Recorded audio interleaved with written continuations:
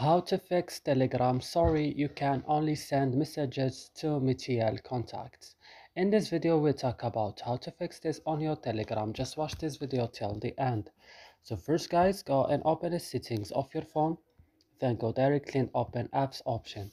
Here on apps option, search for Telegram. Open Telegram now and go to storage option. Here on storage option, click on clear cache and then you have to back. Click on force stop and click also OK. And now what you should do, the last things, you have to back and now you have to restart your phone. After restarting your phone, your problem will be correctly solved. So I hope guys this video is helpful for you. Don't forget to like and subscribe in our channel. See you in another video.